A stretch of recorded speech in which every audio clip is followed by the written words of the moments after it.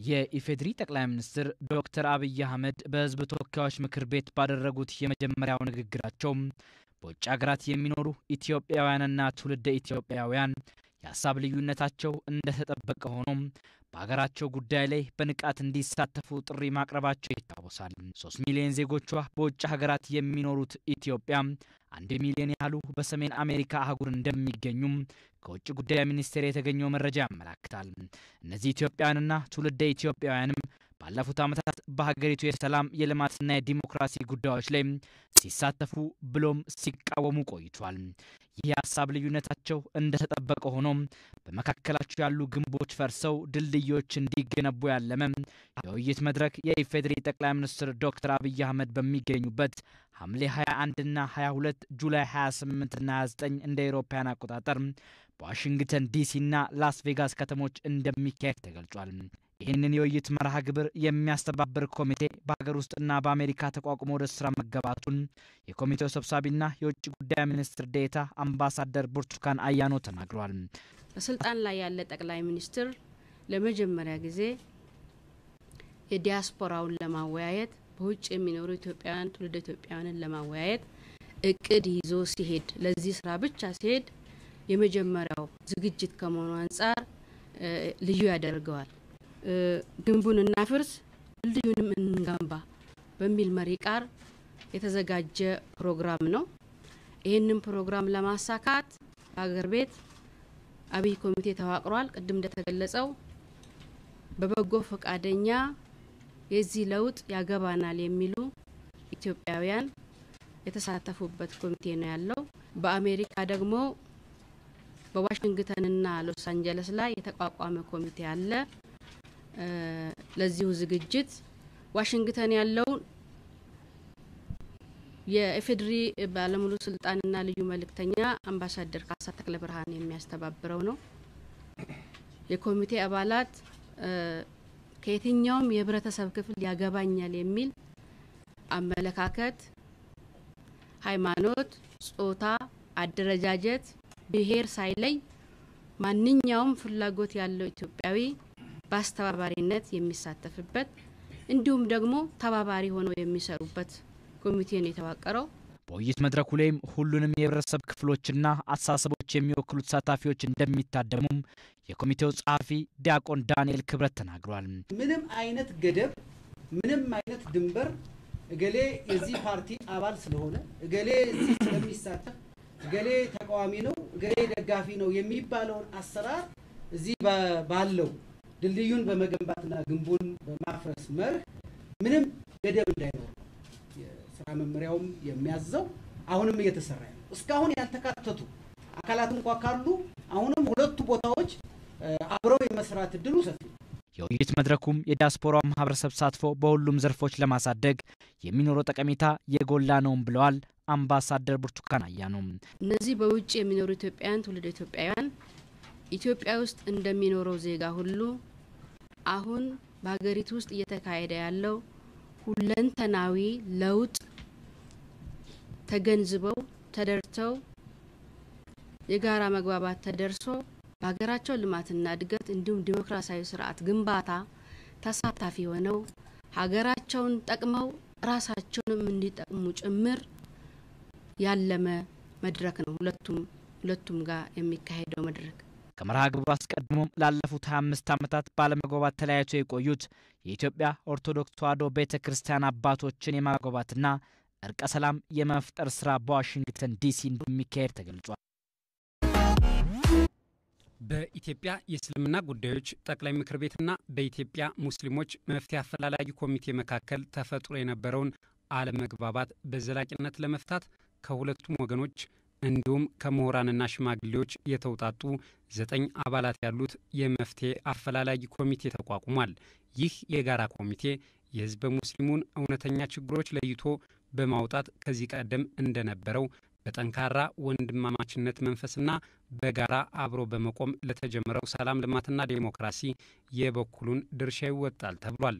እናም ይህ የጋራ ኮሚቴ ከጠቅላይ ሚኒስትር ዶክተር አህመድ ጋር ተወያይቷል። ጠቅላይ ሚኒስትር ዶክተር አህመድ አንድም ሰው ሰላም እስካልሆነ ድረስ ሁላችንም ሰላም ልንሆን አንችልም።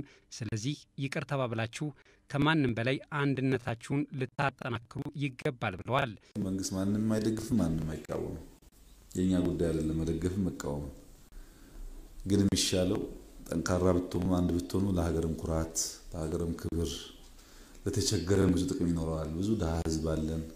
ከተጋገዝን በጋራ ልንፈታው ስለምንችል ራሱ አስተምሮ እንዴት ችግር እንደሚፈታ በደንብ ስለሚያስተምር በዛው አግባብ መፍታት ነው ጥሩ የሚሆነው። እውነተኛ ሙስሊሞች ከሆናችሁ አልሙስሊም አኹል ሙስሊም ለሁላችሁም ግዴታ ነው። እዚህ ያለ ሰው ሁሉ ወንድም ነው። ምንም ምርጫ የላችሁም። በቃ ሙስሊም ከሆናችሁ ሌላ ሙስሊም ወንድም ነው። ብትፈልጉም ባትፈልጉም ከወንድም ጋር ደግሞ ሰው ይጨቃጨቅ ይሆናል፣ ይቀያየም ይሆናል እንጂ እስከመጨረሻው ሊለያይ አይችልም። እዚህ መጀመሪያው ነገር እንደ ወንድም አፎቶ ሊለያይ ያስፈልጋል ማለት ነው። ያልተነጋገራችሁ ያልተግባባችሁ አፎቶ ተባብላችሁ እንደ ሙስሊም እንደ ቤተሰብ እንደ ወንድማማች በፍቅር ስሜት መነጋገር ያስፈልጋል። የኮሚቴው አባል የሆኑት ሙፍቲ ሀጂ ዑመር በበኩላቸው ማንም ሰው እስከ ተደማመጠና እስከ ተቀራረበ ድረስ የማይፈታ ችግር የለም ብለዋል። የሰው ልጅ ጥሩ ታሰበ ቀና ተሆነ አርቆ ተመለከተ አዛይ ከሆነ አገራዊ ሀሳብ ታለው ህዝባዊ አመለካከት ታለው ምንም ዓለም እንኳን ጎደሎ ቢሆን የሀሳብ ሀገር ቢሆን የችግር ሀገር ቢሆን ችግር እንደሚፈታ ማንም ሰው ይገጠኛል።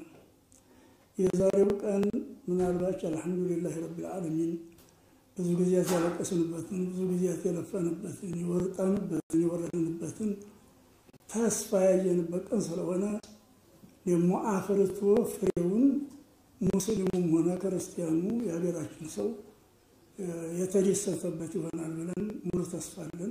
የኮሚቴው አባል ኡስታዝ አቡበክር አህመድ ኮሚቴው ኃላፊነቱን በአግባቡ ይወጣል ብለዋል። ሙስሊሙ ማህበረሰብ ሲናፍቀው ሲያስበው የነበረውን ነገር ለማሳካት እዚች ሀገር ላይ እንግዲህ ጠቅላይ ሚኒስትራችን እንደሚሉት ተደምሮ እኩል እንደዜግነት ተሳታፊ የሚሆንበትን ስራ ለመስራት ጠንካራ ተቋም ጠንካራ መሪ የሚፈጠርበትን ስራ በአጭር ጊዜ ሰርቶ ሙስሊም ማህበረሰብ የሚፈልገውን የሚያስበውን እዚች ሀገር ላይ እንደዜጋ እድገት ብልጽግና ሰላም ልማትን ተሳታፊ የሚሆንበትን መድረክ የሚፈጥርበትን ስራ ለመስራት ኃላፊነት ተቀብሏል። ይሄ የታሰበና የተጀመረ ጉዳይ ግብ እንዲደርስ ሁሉም ከጎን እንዲቆም አደራ እያልን ጥሪያችንን እናስተላልፋለን። የመጅሊሱ ፕሬዝዳንት ሀጂ መሐመድ አሚን በበኩላቸው የመፍትሄ አፈላላጊ ኮሚቴው ችግሮችን ፈቶ ውጤት እንደሚያመጣ ገልጸዋል። እስከዛሬ የነበሩ ችግሮችን አርሞ ወደፊት ህዝበ ሙስሊሙ አንድ ሆኖ በጋራ ልዩነቶች ሲኖሩ በሹራ በጋራ በመመካከር እየፈታ ወደፊት የሚሄድበትን አቅጣጫ የሚቀይስና ህዝበ ሙስሊሙ እስካሁን የሚፈልጋቸውን መንፈሳዊና የልማት ስራዎችን ጭምር አዘጋጅቶ ፕሮፖዛል አቅርቦ የኛም ተቋም ተጠናክሮ የሚሄድበት ኮሚቴ የተቋቋመው። ሌላኛው የኮሚቴ አባል ኡስታዝ አህመድ ኢንጀበል ደግሞ የተቋቋመው ኮሚቴ ገለልተኛ መሆኑን ጠቁመዋል። በየጊዜው የሚፈጠሩ አንድነትን ለመከፋፈል ችግር ለመፍጠር የሚፈልጉ ከየትኛውም ወገን ይሁን በይቅርታና በአውፍ በመባባል ስሜት እንዲኬድበት መስራት ነው። ይህንን ስንል ግልጽ ማድረግ ያለብን እኔም ሆንኩ ሌሎች እዚህ ያለነው ከሙስሊሙ መፍትሄ አፈላላጊ ኮሚቴ አባል እዚህ ውስጥ የገባ በዚህ ኮሚቴ ውስጥ የሆነው ሰዎች ላይ ኮንፊውዥን እንዳይፈጥር ነው። መጅሊስ ውስጥ አይደለም እየገባን ያለነው ስልጣንም አይደለም። ለማህበረሰባችን ከመጨነቃችን ችግሩ እንዲፈታ ከመፈለጋችን የተነሳ በምንችለው ሁሉ ህዝባችንን አሳትፈን ችግሩ እንዲፈታ በኮሚቴ ውስጥ ምን ችለውን አድርገን ታሪክ መስራት አለብን ውጤት ማምጣት አለብን በሚል እንጂ ኮሚቴው መጅሊስንም እየተካ አይደለም። ጠቅላይ ሚኒስትር ዶክተር አህመድ ኮሚቴው አደራውን በአግባቡ እንዲወጣ ጠይቀዋል። እነዚህ ኮሚቴዎች ባጠረ ጊዜ ስሜታቸውን ገዝቶ ፍላጎታቸውን ገዝቶ ለህዝበ ሙስሊም ችግር ዘላቂ መፍትሄ ማምጣት እንዲችሉ መንግስትም ህዝብም አምኖ አደራ ሰጥቷቸዋል። አደራቸውን እንደማይበሉ ተስፋ ይደረጋል። እንደዚህ አይነት አደራና እድል ሁሉ ጊዜ አይገኝም። ሲገኝ ደግሞ ዘላቂ ለታሪክ የሚሆን ነገር ሰርቶ ማለፍ ጥሩ ነው። ዘላቂ ነገር ከፈታ አሁን ባናመሰግነው እንኳን ትውልድ ያወሳዋልና የሚዘልቅ ነገር ቁም ነገር ያለበት ችግርን ይፈታ ሌላውም ተቋም ትምህርት የሚወስድበት ለካ የራስን ችግር በዚህ አግባብ ተስማምቶ መፍታት ይቻላል ብሎ ሁላችንም ትምህርት እንድንወስድ የሚያስችል ነገር የእስላሙንም ልብ የሚያሳርፍ ነገር እንደምትሰሩ ሙሉ እምነት አለኝ። የሁለቱ ወገኖች ለመነጋገርና ችግሮቻቸውን ለመፍታት መስማማት ለሙስሊሙ ማህበረሰብ ብቻ ሳይሆን የመላ ኢትዮጵያውያን የሰላም ብስራት ነውም ተብሏል።